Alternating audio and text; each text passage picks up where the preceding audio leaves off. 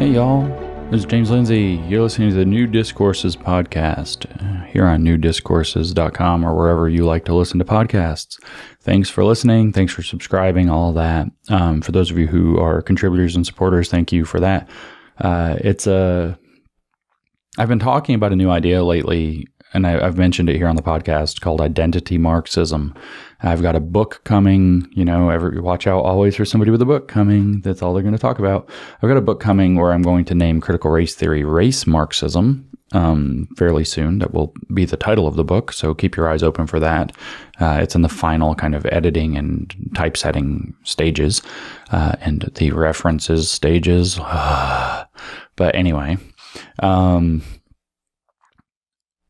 I need to kind of lay out, just kind of in a very simple, straightforward, clear way, what is identity Marxism and where did it come from and how did we get here? And so I'm going to just reel it back and just going to talk off the cuff. I didn't make notes for this. I'm just going to roll a little bit and talk about what I mean by identity Marxism. I think this is very similar to what, although I haven't actually read his book, to what Mark Levin calls American Marxism. And it's certainly an American Marxist thing because it's what worked in America. Marxists are only concerned with what works. And that's actually going to be the first thing I'm going to put forth. So to do this, we've got to walk all the way back to Marxism, understand what Marxism is and how Marxism works. And then we're going to come forward to today, where we have identity Marxism. And of course, all the breadcrumbs for this podcast are out there in other podcasts. I've already covered basically all of this. We're going to talk about a number of species of Marxism. And one of those, the first of those, is going to be just Marxism. I'm not going to get into, this is an important tangential point. At some point, we've got to talk about the difference between Marxism and Bolshevism, I guess, but we kind of don't. Bolshevism is the kind of very applicable form of Marxism that worked, that Lenin cooked up. The Bolsheviks were under Lenin's direction eventually, and that's what worked to achieve a revolution in Russia in 1917. And I've already pointed out that I think Stalin basically brought to fore Leninism 2.0. And frankly, Khrushchev kind of softened all of this. But Mao, I brought into what I call Leninism 3.0. And then woke is Leninism 4.0. I did a podcast on that. I think it centers on Antonio Gramsci. In Leninism 4.0, it's also, you could actually say that these are Bolshevism 1.0, 2.0, 3.0, 4.0. So woke is actually Bolshevist more than it is strictly Marxist. But that's also to say that the theory is ultimately the theory is ultimately Marxian underneath it, and it's using a Bolshevik model on top of that to achieve its goals, which Bolshevism basically boils down to there being a vanguard party, an enlightened set of elites who are now going to walk society through the revolution because the stupid peasants won't get their act together and form a solid workers' party that becomes the dictatorship of the proletariat. So they're going to force a dictatorship of the proletariat, and they're going to use, as Mao had it, power flows from the barrel of a gun. Nobody has to ask any questions about the brutality of Soviet style and Eastern European style Bolshevism or Marxism, communism either. It's very clear that the goal was to create an elite vanguard that was going to enforce socialism on everybody. We call this anti-racism in critical race theory now. We have a dictatorship of the anti-racists as a vision for, so people like Ibram Kendi have done that many times. I'm not going to do it again here, but we're not going to split hairs. When I say Marxism, its applicable form that actually ends up doing something turns out to be Bolshevism every time. We're not going to split hairs.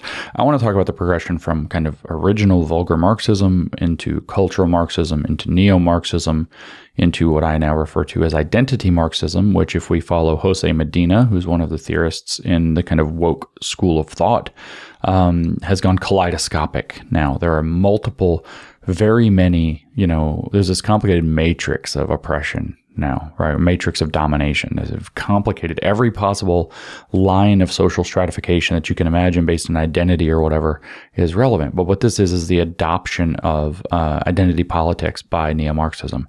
And this is not a hard story to tell. It's amazing that it hasn't been told clearly, probably because our academics have proven themselves virtually useless. The ones who most of them don't know what's going on. They're asleep or something. And then the ones who do know what's going on they tend to be so caught up in the like little minutia of academic detail that they miss the forest for the trees, as it were, and have not told this story very well, which is shocking that, you know, a relative amateur like myself is able to just see it so clearly and be able to talk about it. But so all the way back to Marxism, so we can get to Identity Marxism, which is just Marxist theory and aims and application through identity politics. That's all I mean by identity Marxism. It's using identity politics to do Marxism, to achieve something like a modified version of communism, which happens to be now, and this is if we go back to Leninism or Bolshevism 4.0, that is blended with with corporatism, and actually communism and fascism have blended themselves, which is very useful as a cloak for them. They can't see, it becomes very difficult to see that this is a communist movement if it's simultaneously fascist, because the second you say it's communist, they can say it's fascist. The second you say it's fascist, they can say it's communist, which is anti-fascist, and they're actually lying. It's both at the same time mixed together. And Deng Xiaoping in China actually pioneered that model after Mao. And that's the model that runs in China today. The difference, by the way, between Western and Chinese in this case would be that the Western attempt is going to put the fascism on top and the communism beneath. And in the Chinese model, the communism's on top and the fascism's underneath. But I digress. Okay, so Marxism, the first thing you have to understand about Marxism, Marx did not give a shit about anything he talked about. And you might think that that's ridiculous. No, the only thing Marx cared about was tearing down the society that he hated, the society that he resented, because maybe he wasn't elite enough, or he wasn't respected enough, or whatever. Maybe he's just a Satanist. I mean, he actually said he was. So, you know, and Satanist can be interpreted quite literally, that he wanted to tear down God or reject God or whatever. It can also, in a kind of a theological, literal sense, it can also be interpreted as hating the order of the world in kind of a Petersonian, you know, religious metaphor sense. And Marx was unambiguous that this is his driving operation. So Marxism has to be understood as a set of ideas used specifically to achieve the revolution.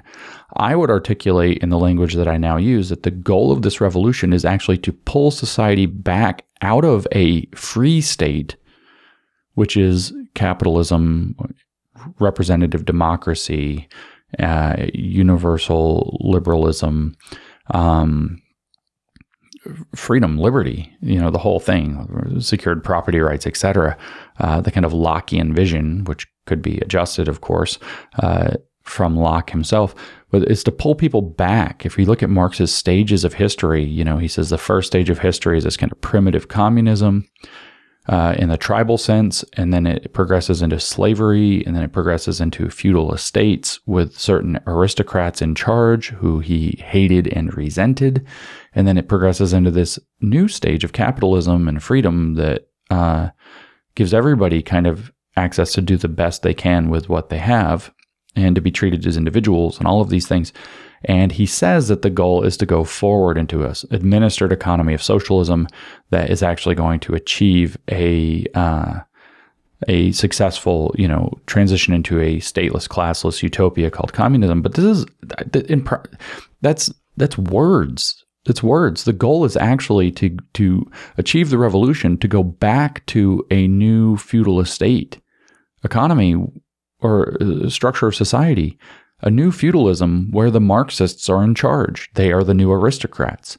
The goal is to replace the elites with themselves, is to tear down a society that has become more free, but obviously still stratified and still hierarchical, and it still has elites. It's to tear down the existing structure and elites so that they can become the new elites. And socialism is unambiguously feudal. It's just that the party with its overbearing ideology becomes the organizing principle of society. And the Marxists, of course, are in charge of that ideology. They're the only ones allegedly who understand it, so they get to naturally be the new aristocracy that gets to live off the largesse of society and basically run it into the ground. It's actually a pullback. It's actually a very reactionary thing. It's, oh my God, this freedom means that I can't succeed because I suck. And therefore, this is the Marxist view, and therefore, let's tear it down and go back to a system where there's a hierarchy in society that I get to be in charge of. And the way they're going to bill it out is that if you keep going backwards far enough, and you see what happens when the Bolshevism comes in, you actually retreat back from the aristocracy into a form of literal like slavery. You do what the party tells you. You work according to them. They pay you some pittance. There's bread lines. You can't get your goods. Everything's rationed. It's the equivalent of slavery. And then eventually the idea would be that, oh, now we're going to have a universal communism becoming the last stage. There's going to be this universal thing that happens, but it's no longer tribal communism. It's not going to be universal communism. It's a pipe dream. It's not going to work. And it never works. And it's just a catastrophe. But it's actually an extraordinarily reactionary position to have. And in fact, what you have to understand, though, about Marxism is that all of the Marxian theory is just tools to try to achieve the revolution, which enable the Marxists to become the new aristocracy, to run a new feudal economy that in its failure will become a slave economy, with the pipe dream that it will become a utopia at the end of the rainbow, the end of the communist rainbow that they don't know how to get to. So Marxism we could talk all day long about labor theory of value, surplus value, exploitation, or whatever. Reject all those terms. There's no reason to talk about those.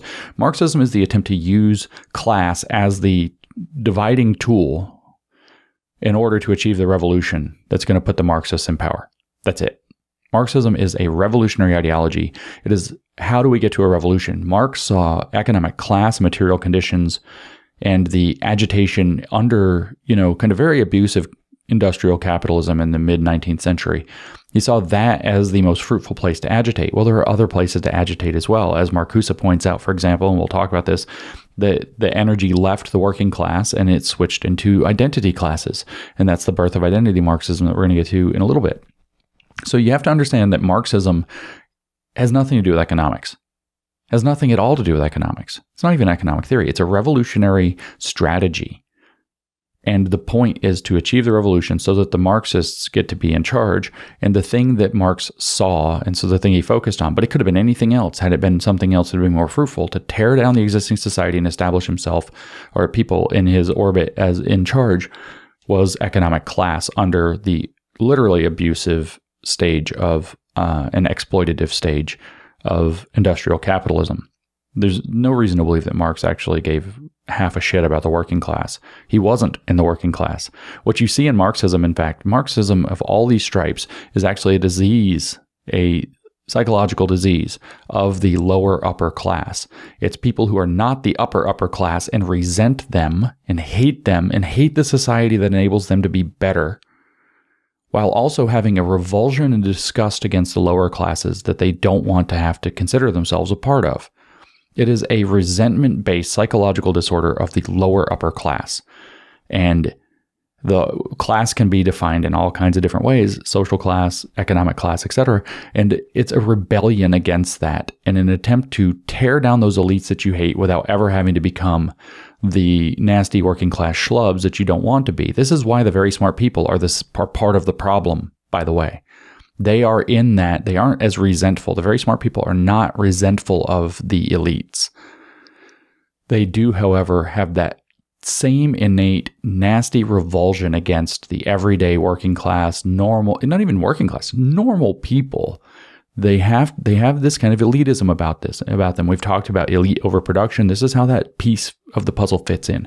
So you have to understand Marxism as just a set of tools to get to a revolution that's going to establish that the people who adopt a Marxian theory get to be in charge of society afterwards in a new aristocracy that, like I said, because of its intrinsic tendency toward failure, is going to eventually become a new slavery that's eventually going to the carrot, that's driving this donkey down the road that's being hung out in front of it, is that we'll get to this primitive communist state again where everything's shared equally, it's classless, it's stateless, but it'll apply globally or even at least nationally.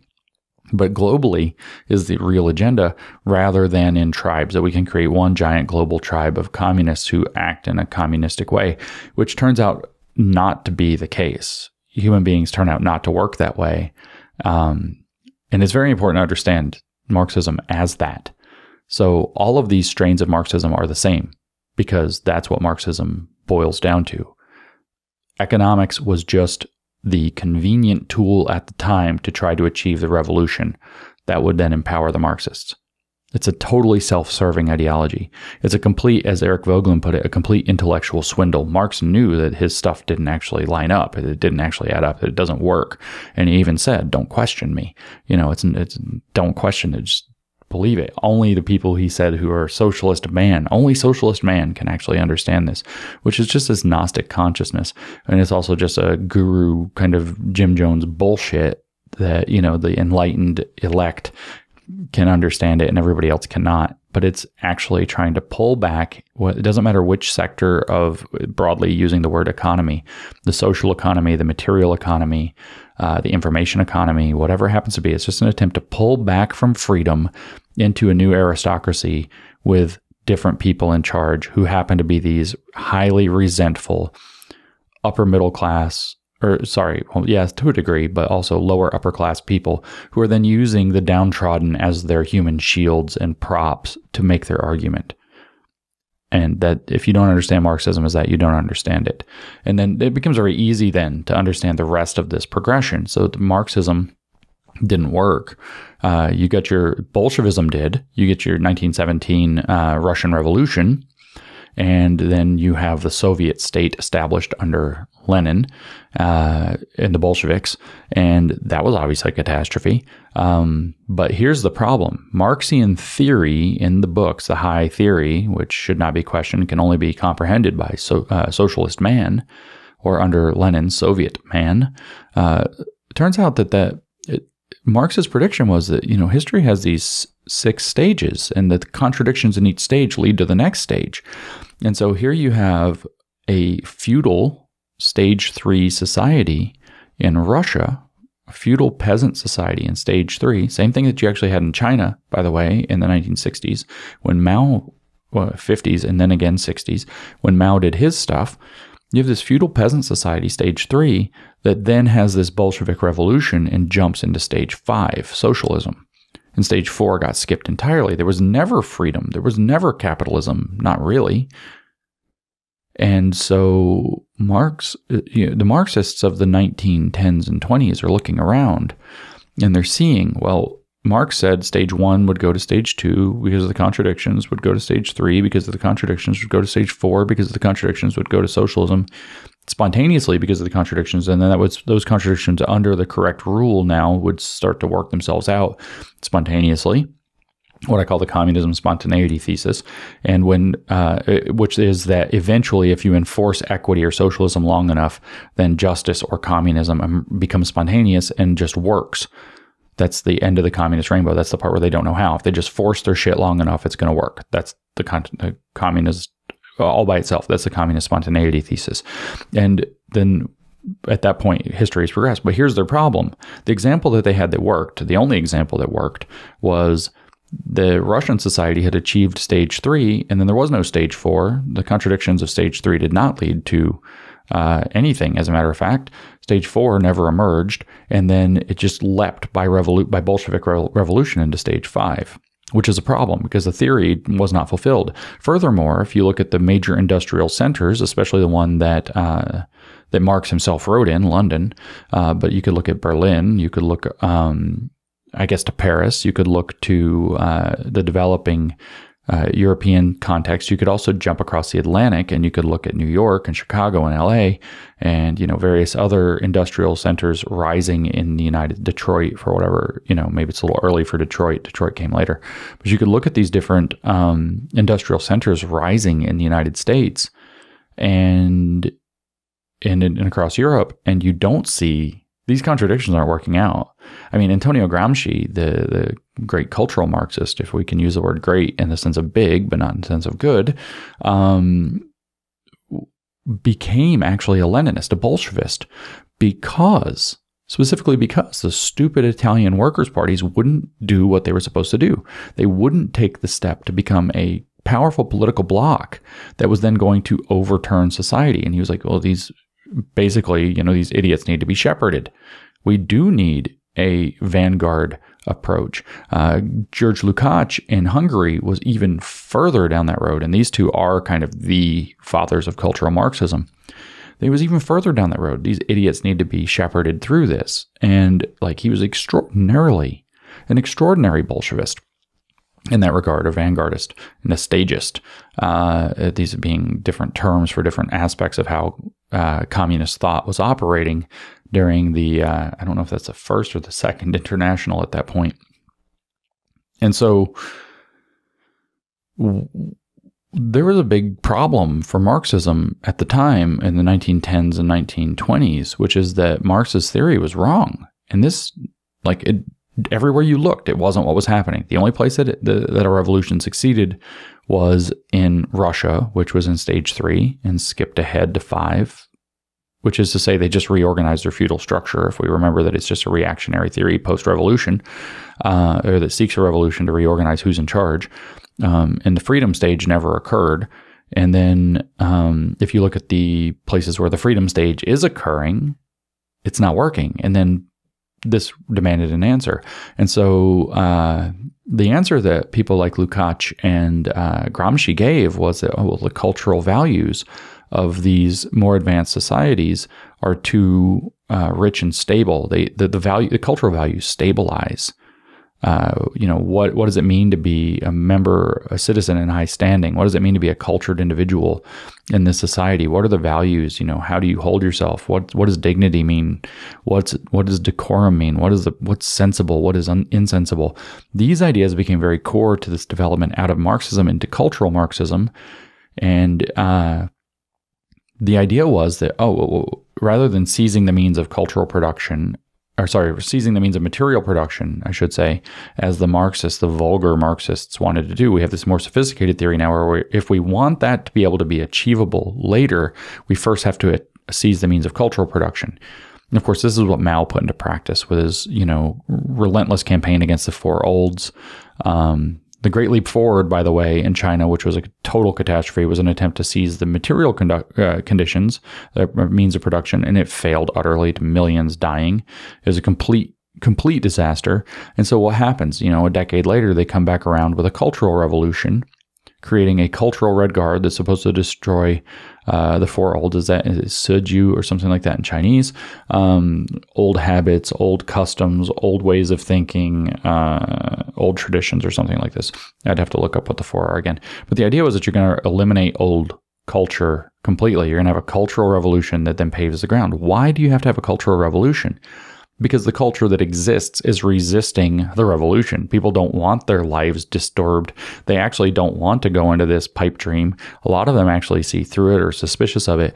So you have to prepare the ground by doing a cultural revolution. And of course, what they learned is with Mao, especially, is that it works best if you do it with young people, with students. You create a red guard, young, naive, idealistic people who think the world can still be shaped however and according to whatever possibilities you might imagine. And don't understand that, in many regards, it actually is true that life is the way that it is and people are the way that they are. Now, they haven't been burned enough by life. I even have this idea that I refer to as the great disillusionment of the late 20s. If I was a developmental psychologist, I'd probably look into this. So a lot of people think that, developmental psychology ends at the end of adolescence. But there's another phase that's called emerging adulthood that's said to correlate with the reorganization of the brain as it transitions from a kind of very open-ended growth model in adolescence and childhood into a kind of more entrenched adult, and plus the completion of the prefrontal cortex. So they're actually, and I'm no expert in this, but there are actually neurobiological changes happening in the brain that correlate to this emerging adulthood.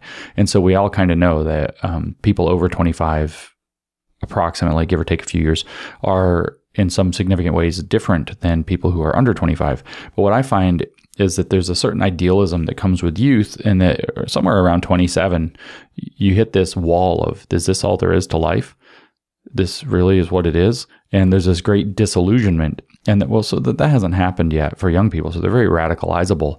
They're very easy to tip into into idealistic radical movements because not all of them, of course, but many of them are, because they actually haven't entered into that full brain development yet, and they haven't had their great disillusionment. Now, of course, you can also radicalize people through the disillusionment. Look how terrible, and we see this happening kind of now with the millennials. Look how terrible life is. You were promised all this great stuff. You're not getting it. Look how disillusioned you are. The reason that this is all there is to life is because the system sucks, and if we had a different system, it would be better. And that disillusionment, that alienation from the possibilities you viewed in life as a child, and an adolescent and a young adult, emerging adult, falls apart. So there's an energy there. But these people realized, anyway, that students are very radicalizable, but they also realized that that's the basis, the youth, or the perfect basis for a cultural revolution. And they also believe that you have to have a cultural revolution in order to pave the way for a material revolution. And this was cultural Marxism in a nutshell. Culture doesn't mean, by the way, anything to do with race yet. It has everything to do. It's actually very Eurocentric at this point still, Western-centric. It has everything to do, in the 1920s, everything to do with high culture versus low culture, and the frustration at the emergence of a middle culture like a middle class, which we might also call a popular culture. And so cultural Marxism takes this view that it emerges out of Marxism to explain the failures of Marxist theory in light of this anomalous success of the Bolshevik Revolution in Russia, creating the Soviet Union, and the unexplainable failures of Marxian theory to explain why industrial centers like London, Berlin, Paris, New York, Chicago, Los Angeles are not becoming the epicenters of Marxian revolutions as he predicted. So cultural Marxism then says, well, if we have culture, something produces that culture. And so now we're not going to seize the means of material production. We're going to seize the means of cultural production. And the way we do that is by seizing the culture, they said, is largely produced and transmitted through institutions. And that's a kind of a broad use of the word. And so the way that you change that is by entering into those institutions and creating they called it a counter hegemony within it. In other words, to flip it over to create a new cultural paradigm within the institutions that produce culture. In other words, to seize the means of cultural production. And so cultural Marxism, Gramsci named specifically faith, family, education, media, and law as key, religion, I should say, rather than faith, as five key pillars of cultural production that had to be infiltrated. You had to get inside of those, turn them communistic from within with a new set of cultural values. This is obviously what Marcuse is talking about as well. He's tapping into that view when he gets into the idea of the introjection of values to create a biological foundation for socialism in the essay on liberation, which you should go listen to my series on that. It's the first part of that series if you're looking for the specific one, or the biological foundation for socialism. And the second part is about the new sensibility that's going to be introjected into those, and the whole idea of introjection of morals to change man at a fundamental level. There you go. There's your socialist man that's got to be brought into consciousness so that he can understand the crackpot theory. Why? So that you can achieve the revolution, which is the whole point, and then you can have your regression reframed as progression. And that's the whole point of the Marxian theory. So they thought that we have to infiltrate these cultural institutions and change them from within. So you have to get inside religion, and you have to create liberation theology. You have to get inside the family. You have to decompose the idea of a nuclear family. You want to challenge the institution of marriage. You want to challenge the idea of childhood innocence. You want to challenge the parent-child relationship. You want to create discord and strife there. You want to suggest that the nuclear family is in fact a abusive structure that needs to be dismantled in order to stop reproducing these cultural values from one generation to the next. And in fact, what you want to replace that with, everybody wants to jump and say the state. No, the state is the ultimate institution. What you're actually trying to replace the family with is the institution. That could be as an institution like a orphanage. It could be an institution like a college or school, a public school, a university. You actually want to replace the idea of the family with the institution. You want to make people institutional men, as it were. And that is a very deliberate, by the way, if you remember the film Shawshank Redemption, or the book, if you read Rita Hayworth and the Shawshank Redemption by Stephen King, and rather than watching the movie, the goal is to actually make people institutional man. And that depends on the institution for its ability to understand life and to succeed in society. And then again, the ultimate institution that will bring all the other institutions under its purview is going to be the state. And that's how that thinks. So you're going to replace the family with the institution as the state with the ultimate institution. So religion is going to be turned into this kind of liberation theology that's just meant to cause strife and revolution from a religious perspective, to move the ideas of Marxism through a religious vehicle, which people will take on very, very seriously. So you're going to reframe religion into a paradigm of teaching Marxist theology, and it is a theology, through the voice of, say, Catholic theology, or if it's Black liberation theology, kind of Black Protestantism or whatever. And then family, I've discovered. Education, obviously, is a huge one. It's huge for Gramsci. It's actually the one that they all realized would work. We have Isaac Gottsman. I'm going to do some podcasts on him soon. He's a Marxist education scholar, and he has a book called The Critical Turn in Education. Very, very first thing in the book, actually the first sentence of the book says that where did all the 60s radicals go? It's the open question. And he says, well, it's not to yuppiedom, it's not to this, it's not to that, it's to the classroom. So, Marcuse with his student revolution, he's talking about in the 60s, and then the critical turn in education, documenting it. It's that all of these radicals, all of these Marxists went into the classroom. They realized that education was the key, that if you could start educating educators and educating students, that within a generation or two, actually 2 generations, and by the emergence of the 3rd generation, which P.S., that's the one we're in, 50 years down the track from that, then you could actually turn over society. So whereas, we often get accused of having whitewashed education, we've actually had, for at least 50 years, very red-washed education, communist-washed, red-washed education that is serving communist goals, because infiltrating education to turn it into a project to raise up the consciousness, critical consciousness of one form or another, has become the explicit goal of education through that infiltration. And of course, that's very powerful. The media, Hollywood, and the news media has been even more effective, because people think news is news, but in fact, and therefore, relatively unbiased sharing of information. They think that Hollywood movies are just meant to be fun, or television is just meant to be fun. Truth is, actually, no, you can actually tuck an agenda into that very easily, and that also can be red-washed. And so infiltrating media, but in particular news media and culture-producing media, the films, etc., the way that people frame their experience in life is through stories. Film became the medium for telling those stories through the 20th century, and television became the medium even further as the cable era came into being, infiltrating those institutions to kind of set. It's like, I have never done acid myself, but I've talked to people who do acid, and there's a lot of people who talk about set and setting.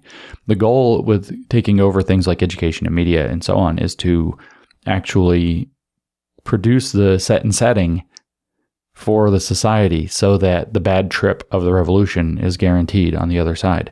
So it's like an inverse of what's really going on when you're talking about set and setting in a hallucinogenic kind of frame or whatever. But that's the goal. The goal of the media as a cultural production item for the cultural Marxists would be to frame out the set and setting for culture, so that it can be turned into a revolutionary force.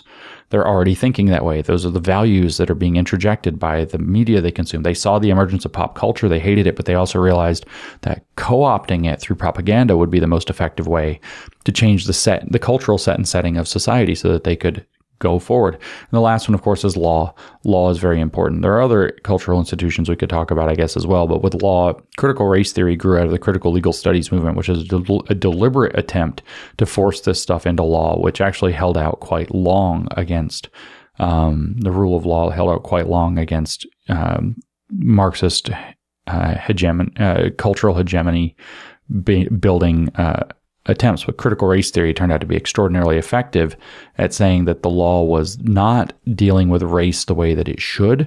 Feminist lawyers were also very successful at saying it was not dealing with sex, and then later gender, the way that it should. And so those two mass lines of action, feminism and critical race theory, were able to infiltrate law. And of course, if they get law, we're in big trouble. And they kind of have a lot of law. Everything in terms of discrimination law, that was a tool. I'm not against the Civil Rights Acts. I think they were wonderful. I think they're great. I think they're extremely important. But they have been reinterpreted through bad jurisprudence and bad law review articles. They have been reinterpreted to accept the disparate impact differences in outcomes on average by group as proof of discrimination line, which is ultimately Marxist stratification theory and conflict theory being applied in the setting of law. So the critical theory of law, actually, where you think that it could be very useful, Kimberly Crenshaw's intersectionality has this front that's very acceptable, which is, hey, look, if you hire lots of black men to work, say, in a factory floor, and you hire lots of white women, say, to work in the offices, you're not discriminating by sex because you have lots of women. You're not discriminating by race because you have lots of black people, but you could actually completely discriminate against black women specifically. And that's a very valid point, that if we had a liberal critical theory, which is, of course, oxymoronic in the formal sense, but if you catch what I mean, that we're looking for blind spots in what we have operating in a liberal way and asking the pertinent questions to open up that situation to figure out what's actually going on, you actually do have a legitimate loophole there. That's the front she gives for intersectionality. But then intersectionality becomes, even though she says it shouldn't be, a totalizing theory of identity. That's everything about relational power structures and understanding yourself in terms of your identity first as a tool for understanding the stratification of society, blah, blah, blah, blah, blah. So you actually can kind of see where they're able to kind of like wedge their way in or whatever, and then use something that sounds very reasonable and important to kind of reframe everything into this kind of Marxian lens. And that's exactly how this works. So the idea, though, with cultural Marxism was it must be the cultural forces that are preventing revolution. So if we can infiltrate in kind of a generational political warfare strategy, the means of cultural production, we can change the set and setting for society to prepare the ground for revolution. And those are going to primarily be religion, family, education, media, and law, according to Gramsci. Lukács had similar ideas. He was the education minister, if you will, or within the Hungarian Soviet project, or second to the minister, I guess. I don't think he was the minister, but he was high up in the educational program. And he was very interested, by the by, in bringing in deviant sexual politics, degenerate sexuality into the education system and into children, degenerate sex ed. Herbert Marcuse also was an advocate for this kind of thing. Why? To destabilize the young people so that their set and setting would be, so that they're confused and so that they are dealing with inappropriate themes for their developmental stage, so that they would be easily manipulable, to be disgruntled, so they would turn on their parents and their parents would turn back on them. He understood this. So he understood the need to infiltrate these cultural institutions, and he was very interested in education in particular. And so that's what cultural Marxism was about. Again, Marxism is how do you get to the revolution? And so Marx was like, agitate on economic conditions. The cultural Marxists were hate capitalism, blame capitalism for everything, but we're going to actually agitate on culture. And in fact, we're going to now institute what later got called by Rudi Dutschke a long march through the institutions. We're going to generationally, through political warfare, take over the institutions to create new cultural conditions that will then till the soil for the revolution. The point is just to get to the revolution. Every other argument is just a tool that they're using to try to get there. That's Marxist theory in general. So out of this cultural Marxist milieu, we end up having the Institute for Social Research emerge. There's also Marxist feminism emerging around it, actually earlier than this, but it's a kind of a cultural Marxist force. But I'm not going to go into all of Marxist feminism. It's pretty easy to understand. It's exactly what you would expect. It's using feminism, so the male-female sex difference, to claim that there's an important stratification, which in, say, the 1920s 10s there was, 1880s, 1890s there was, much more patriarchal and even sometimes misogynistic or even openly misogynistic society, or actually there's a very different definition of the roles that men and women play, those sex roles. And so a Marxian view can be taken of that, and Marxist feminists can do a kind of cultural Marxism through feminism that kind of grew in its own semi-independent line that swoops back in much later when it becomes the post-structuralist feminists that kind of take over everything in the identity Marxist turn later, but we'll come back to that. So what you have, though, is this Institute for Social Research emerging originally at Goethe University in Frankfurt, Germany. Of course, it's emerging. I think it emerged in 1923. I could double check the date. Has about a 10-year run there in Frankfurt, and then Hitler claims the chancellorship of Germany in 1933. Not the best place in the world to be, given that virtually every member of the Frankfurt School was Jewish. So they had to, and also, by the way, Hitler was no fan of the communists. So they had to GTFO from Frankfurt, and they at first ducked out and went to Geneva in Switzerland, hid there for 2 years, and eventually got imported kind of a refugee status into the United States. Universities adopted them. Herbert Marcuse gets stuck in the OSS, which is the precursor to the CIA, to help fight the Nazis, etc. And also, well, that explains a lot about the deep state. I think it probably does explain a lot about the deep state and why we live in Herbert Marcuse's world, but they end up in the United States by 1935. And so this, and Max Horkheimer takes over the directorship, I think in 33 or thereabouts. Max Horkheimer is the guy who defines the critical theory. The point of a critical theory, which is synonymous with neo-Marxism, okay, is synonymous with neo-Marxism. Critical theory means neo-Marxism. In fact, Isaac Gottsman, who I mentioned a minute ago, calls it critical Marxism. He doesn't even call it critical theory. He says that it's critical Marxism. And this is one of them. This is a woke person, not an outside critic trying to stick a label. This is one of them. This is critical Marxism. And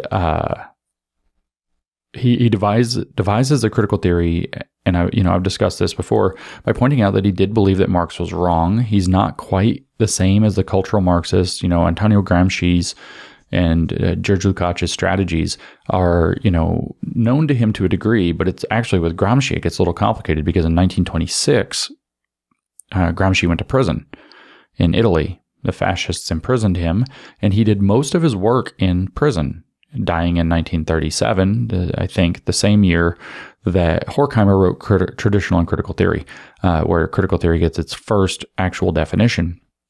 Well, that work that Gramsci did between 26 and 37 when he died certainly would not have been known to the prison notebooks, would not have been known to Horkheimer. Those were smuggled out of the Italian prison to Moscow virtually immediately upon his death, but certainly they were hidden in a locker in the prison with Gramsci, who was not communicating with the outside, was not allowed to communicate with the outside while he was writing them.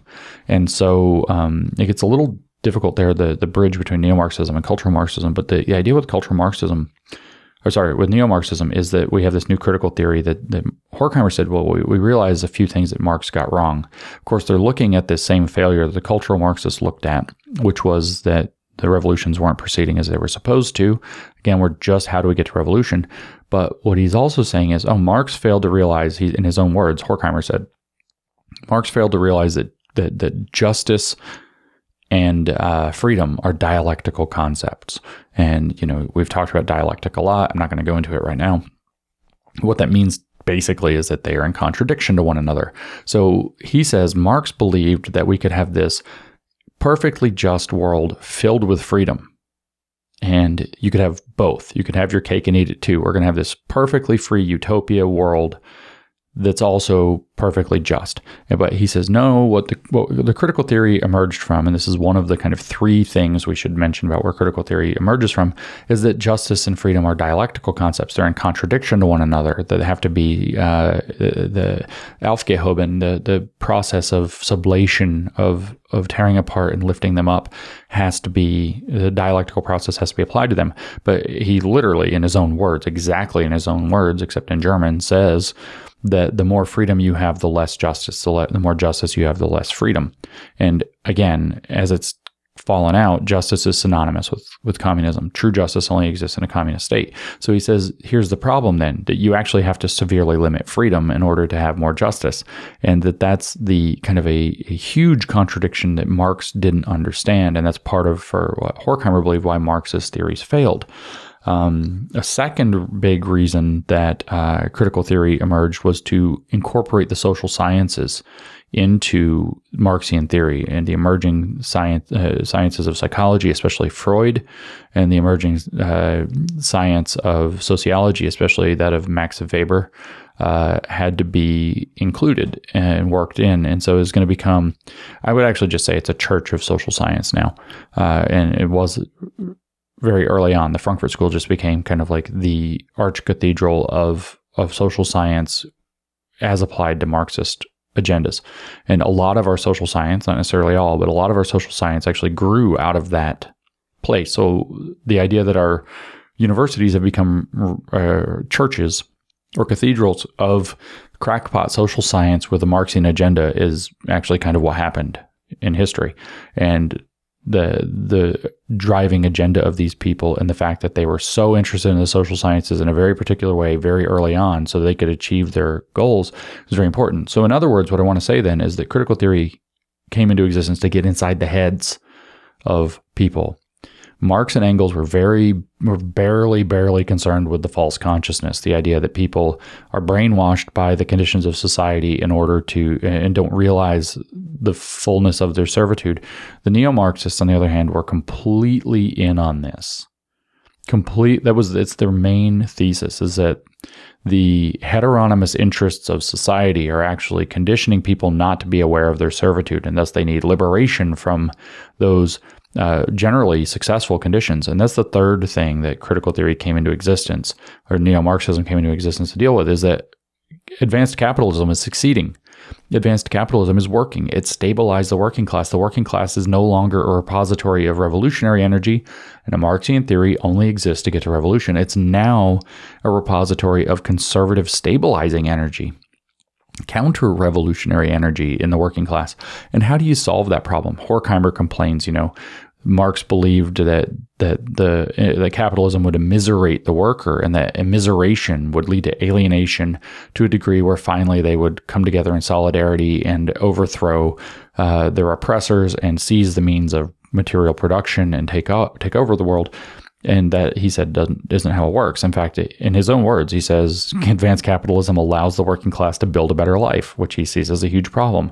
I've ranted about this in many podcasts before. Marcuse takes up the same crusade, that the working class has become stabilized, whether we're reading in One-Dimensional Man, his 1964 book. You see it to a degree in his 1965 Repressive Tolerance. You see it very thoroughly in his 1969 Essay on Liberation. And of course, I did a podcast series. I hit this idea specifically in a podcast about Marcuse and the New Working Class, or the New Proletariat. So you should check that out. But I also have read Repressive Tolerance and Essay on Liberation in full with my commentary as 2 podcast series. So that's, if you're bored, that's 9 full-length podcasts, some of which are like close to 3 hours long, about Marcuse. You can go check out at your leisure and see that this is really the way that they thought. And so neo-Marxism becomes concerned with, how do we convince people that they're actually oppressed when they don't believe they're oppressed, because they actually have a good life and they've been stabilized. And so critical theory becomes this tool by which you induce dependency and the inability to live with society by picking at people and getting them to believe that they're actually enslaved by their freedom. It's literally Orwellian. It's literally that freedom is slavery, is the idea. It is the condition that maintains servitude. And how do you awaken people to realize that? And they, at first, they banged on about cultural issues like the middle class, the pop culture. Theodore Adorno hated pop culture. He just railed on it as a stabilizing force. It makes people enjoy their lives. You can go to work, you can come home, you can enjoy the game, you can turn on some, pop music that you're going to dance to. You're going to go out and have fun. You're going to go to the bar and chill out with your friends. You're going to have this whole middle culture. It's not the impoverished, awful, low culture of the lower class, the trash of society that's easily exploited to create revolutionary energy. You now have this stable, happy pop middle culture, and they hated it. Has to be like completely wrecked. So they have that aspect to neo-Marxism of just railing on anything that makes the middle class happy. And you might notice that that's the main thing they do to this day is anything that makes the middle class happy has to be destroyed, right? You like your football game? Well, we're going to put Black Lives Matter on the field. We're going to make people kneel. We're going to make it contentious. We're going to make everything political in a fight. The feminists alongside them at the time are coining the personal is political and that total shit show of an idea. And so politics has to be brought in, divisive, awful, icky politics has to be brought into everything the middle class might like so that they can become alienated at a cultural level. So that's how cultural Marxism incorporates into neo-Marxism. But they're also just railing on the consumerist society and all of this up until you get to the 1960s. In the 1960s, they're looking around, they see what's going on. Globally, there are all these liberation movements fighting back against the collapse of colonization, of the colonial periods. So globally, you have that going on. There's, Marcuse's praising the Viet Cong. He's praising Che Guevara. This whole thing is these liberation fronts, which are leftist Marxist projects in a new paradigm against using colonialism as the wedge issue to try to achieve the revolution. That's the whole point of the Marxian theory, is to achieve the revolution. Meanwhile, Marcuse is looking around in the United States and he's like, man, these feminists are pissed off. We can use them. The unemployed are still the totally downtrodden, the wretched of the earth. We can use them. The ghetto population, as he calls them, the blacks, the racial minorities, they're pissed off. He's looking at black power, right? Black nationalism rising. We can use that. They're pissed off. And he's like, the whole point of his writings through the 60s is how do we cobble together a movement? He's also looking at China and hearing about the success of the Cultural Revolution in terms of achieving what it's achieving. I do think that Marcuse is an evil man. No question. I don't think he's so evil as to know that there were millions being killed by the Cultural Revolution in China. I think he was probably ignorant of the fact that there was a complete humanitarian catastrophe. But he was a big fan of Mao's revolution as far as he knew it, writing in the 60s, which is when, I don't know how much truth was getting out about that. Also, by the way, by this point in the 1960s, they're having to reckon with the fact that Bolshevism is in rough shape in its old Soviet form. The Soviet Union, Khrushchev has come out and confessed to the sins of Stalin, and so everything mid-1950s in Marxism has to be framed against this. I think this is where postmodernism actually emerged.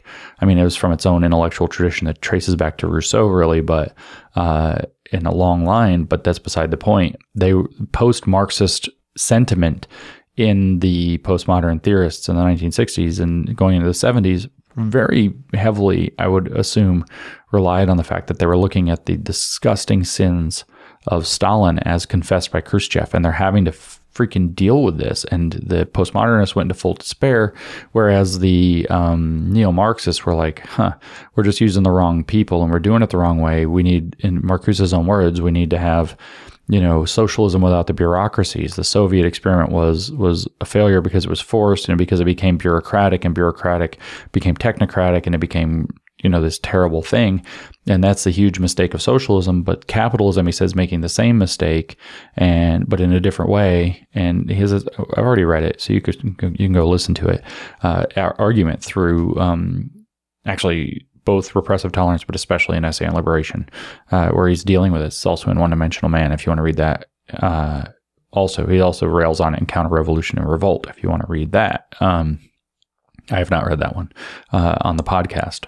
So anyway, they're trying to deal with all of this, and they're playing the mid-culture, pop culture war, and they're realizing it's not working very well. But those become the kind of like, it is working to a degree, and those become the sites of agitation that they then cobble into this, weird coalition, student movement led weird coalition from the 60s radicals. They were basically turned against their society, against the man, against all the trappings of pop culture. Hippies are going to dress weird, and they're going to party, and they're going to do acid, and they're going to just kind of like, refuse the society. Marcuse called it the Great Refusal. And he looked at the hippies. He even mentions the hippies specifically. And he says that they have the right energy. It's just that they're kind of useless. And so you have in the 1960s this shift. And in particular, the realization that identity politics can emerge out of the civil rights movement, out of the feminist movement, out of the gay rights movement, and that there's a very fruitful line of very radicalizable people in this regard, centered A in the university and B in these so-called marginalized populations that need so-called liberation. And Marcuse even says they should be in solidarity with these movements like the Viet Cong and whatever. And so the liberation fronts around the world. And so the Vietnam War becomes a huge framing point to radicalize a generation, which it did. And this is what we call now the New Left. And Marcuse is recognized as the father of the New Left. Well, when we read Isaac Gottsman, again, in Critical Turn in Education, he points out the New Left faltered. It didn't last very long. Once the Vietnam War ended, it stumbled. I don't know if that's the best way to put it, but he said what we had on the other side of the New Left, which was quite radical and violent in the streets, very protesty, is the emergence of what he calls the academic left, which would be literally academic Marxism. And this is where it creeps into the universities, and this is where from the universities it creeps into the K through 12 education system. And that's why all the 60s radicals went into the classroom, also into educational administration, also into colleges of education, which you can say it's a classroom, but it's a different paradigm. And so this is the emergence, though. The goal was, and we've covered this in the podcast about Marcuse and the New Proletariat, the goal was to create an emerging new working class or new proletariat that's rooted in identity politics, such that by 1977, when the Combahee River Collective makes its statement, which formed in 1974, this is a collection of radical black feminists who are almost all lesbians. So you have basically the intersectional coalition happening here. There's Marxist black feminists who are looking for liberation, but they actually laid all the seeds for intersectionality. Crenshaw would have been aware of them for sure and adapted much of what she thought from them. This is where you have the infusion of identity politics and all of these race, sex, gender, sexuality. Eventually, in 1980, we get to ability status working its way in. Eventually, later, we have fat status working its way in, trying to get in on the grift. Now we have mental health status and previous trauma status and, anything you can possibly imagine status working in as identity factors. But this is where you have this infusion of identity-first thinking and identity politics into the Marxian strategy. So neo-Marxism shoots off. Neo-Marxism continued, by the way. Critical theory continued with Jürgen Habermas as another generation of critical theory, qua critical theory, and nobody cares about that. I mean, academics who do it care about it. Nobody else cares about it. It doesn't have any significant social impact except to be this annoying academic thing that happens and sometimes has little effects and here and there. Meanwhile, you have this huge new left push, whether it's the critical legal studies movement or all these identity politics movement, which, by the way, the critical legal studies movement, and by the 85, 86 thereabouts, gets taken over by critical race theory as it's emerging and is named in 1989 as that project. And so that's what happened there. But what you actually have going on is that there's a, you can think of it like there being an exit ramp to another interstate in the critical theory neo-Marxist line. And that exit ramp is identity politics. And they take the identity politics line, they reframe Marxism across the stratifications of social power. And this includes the conflation of culture and identity. So now if you're black, there's black culture. If you're Mexican, there is actually Mexican culture because Mexico is its own nation. But if you're Hispanic, there's like a Latino culture. And what happens is that they're trying to create authentic black or brown or Latino or whatever voices where they define authentic in terms of the stratification theory of Marxism. And in fact, it's not even a stratification theory, it's a revolutionary theory. It is the goal to turn these people into social revolutionaries. And so identity Marxism is born out of a subset of the radical aspects, most radical aspects of the civil rights movement. It's a complete departure from the civil rights movement, which was framed to get America and the West to live up to the promises laid down, say, in the Declaration of Independence and the Constitution, which it had not lived up to yet. That's a very liberal American, universal, individualist project. But over here, instead, we have this identity politics, which is very fractious. And the best expression of the difference is, of course, given at the end. I've read this in the podcast as well. The last part of Kimberly Crenshaw, who named critical race theory, the last part of her famous 1991 paper called Mapping the Margins, there's this very important paragraph where she actually is criticizing the preceding and following paragraph. She's criticizing postmodernism for being too deconstructive. She calls it vulgar constructionism or constructivism. I don't remember which one it is. It doesn't really matter. She's criticizing that for trying to deconstruct racial identity by failing to recognize that racial identity is imposed by these magical power structures in society, racism in particular in this case, but the margins are both racism and sexism. Her argument in Mapping the Margins, what are the margins? The margins are black feminism. And why? Because the black liberation movement has pushed the feminist issue to the margins, and the feminist movement, which is characterized as white feminism, has pushed black issues to the margins. And so black feminism is marginalized doubly by these, and intersectionality is supposed to be the very radical thesis that takes these two very radical movements and turns them reflexively inward on each other and on themselves, so that black liberationism now has to deal with its internal sexism and misogyny or whatever, according to these people, and so they can manipulate and gain control over that movement to the degree that it accepts that thesis. And then the feminism movement can be and was very much so brought to heel by accusing it of being racist. Same thing happened in the critical legal studies movement, as they got accused of being racist and got brought to heel. And so what she has in this paragraph in Mapping Margins, this is the I am black paragraph. So if you open a copy of the paper and you keyword search I am black, you can very easily find this paragraph. And what she argues is that there is a fundamental difference between the statements I am black and I am a person who happens to be black. She says there's a fundamental difference between those things. And then what she says is that I am a person who happens to be black strains for a certain universality that she believes does not exist. And she says, in effect, that I am first a person rather than, one would suppose, I am first an identity. What she says about I am black is that it is an anchor for subjectivity and a fruitful site to create a meaningful politics of identity. And so what she's actually, and she invokes actually the black power movements, Black is Beautiful, as an example of what that means as an anchor of subjectivity. So in other words, as a subject, you are now supposed to understand and that's a postmodern view, you are now supposed to understand yourself as being politically black in order to be authentically black. And so you can see where the identity Marxist, and why? Because it's imposed, because the racial category is imposed from the outside by the power structure of whiteness and white supremacy that you can't get away from if you're black, and you can't deconstruct if you're black because you are caught in the victim or within the master-slave dialectic. It's called the slave position within it. The master's tools cannot dismantle the master's houses.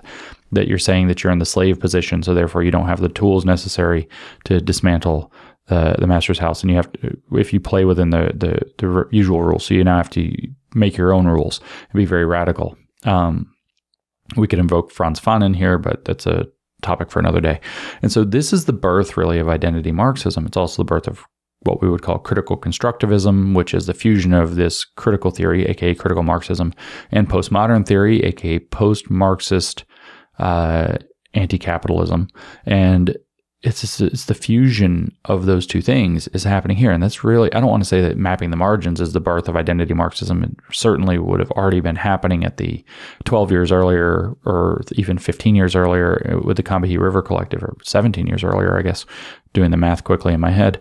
It certainly would have been already occurring in even in the early 1970s, in fact, this shift into an identity Marxism, where identity stratification becomes the line. So now we back up to Marx. Marx didn't care one iota about economic status whatsoever.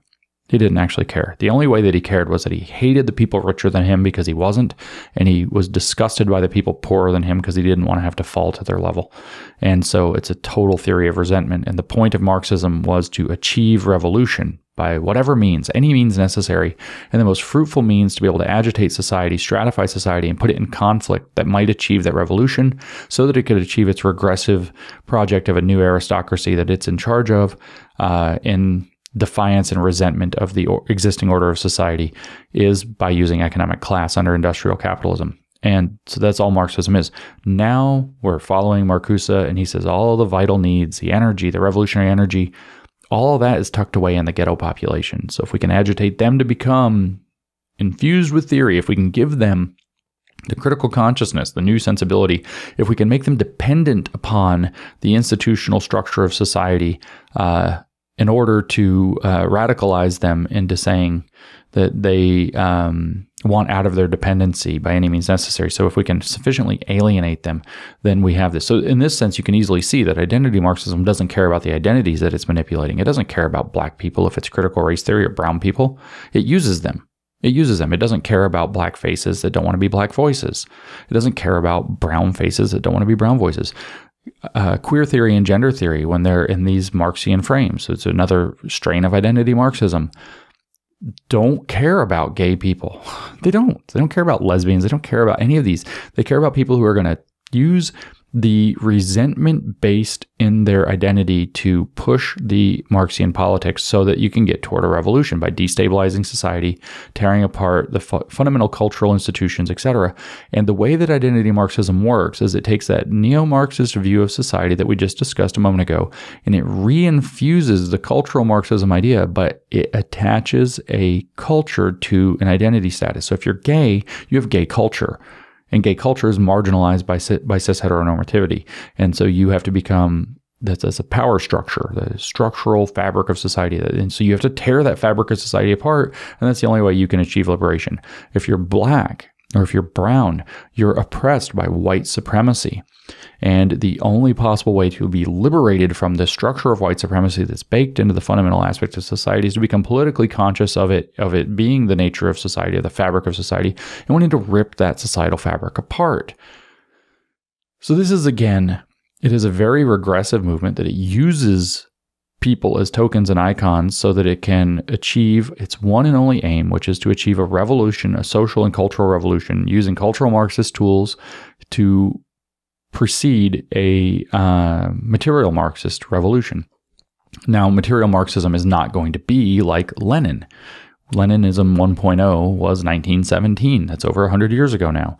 It's not going to be like Stalin. It's going to be somewhat more like Mao, and we're seeing that. You know, the educational changes that they made are an attempt to reproduce in America and then throughout the West what Mao did in the schools in China, to create a red guard in the young people. The radicalized student movement is what they refer to that red guard as in the West, and it's going to go tear apart the order of society by getting away from everything old, everything outdated, everything racist, sexist, etc. from the past.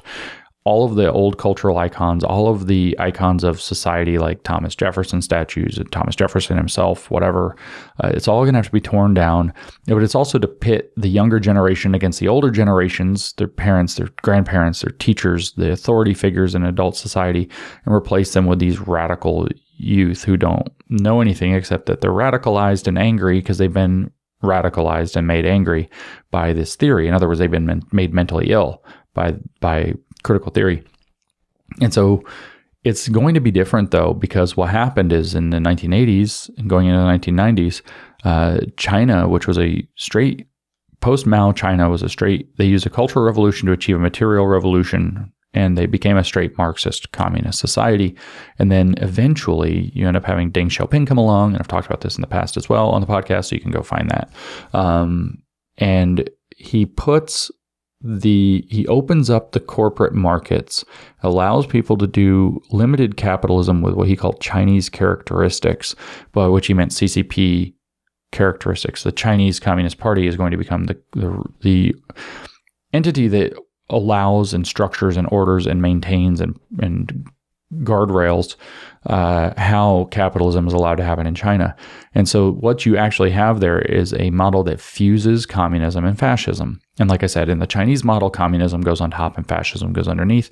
What's occurring currently in this 4.0 new generation attempt is to use identity politics. This is identity Marxism to lockpick open the gates to Western civilization so that you can overthrow it, get your revolution, and what will be installed on the other side in the name of equity and justice, racial equity, racial justice, etc., social justice, climate justice, health equity to health justice.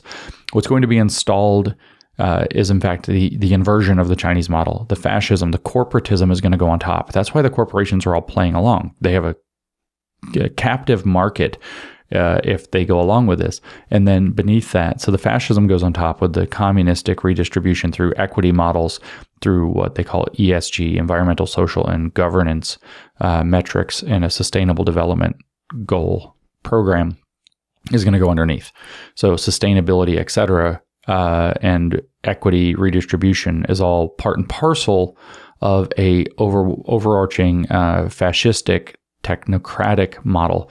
So that's the goal. But that's not the topic of today. The topic of today is the emergence of and the existence of identity Marxism. What do I mean by it? And that's why if we go into critical race theory, I call it race Marxism. If we went into queer theory, we could call it gender and sexuality Marxism. If we went into kind of certain aspects of gender critical feminism, even we could, depending on how Marxist they are, not all of it is Marxist necessarily, we could actually, or neo-Marxist, we could actually refer to that as sex Marxism.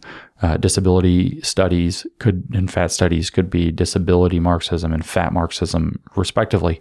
But what we have then is broadly, all of these are cobbled together, what we call applied postmodernism or reified postmodernism or social justice scholarship in cynical theories are actually best described as identity Marxism.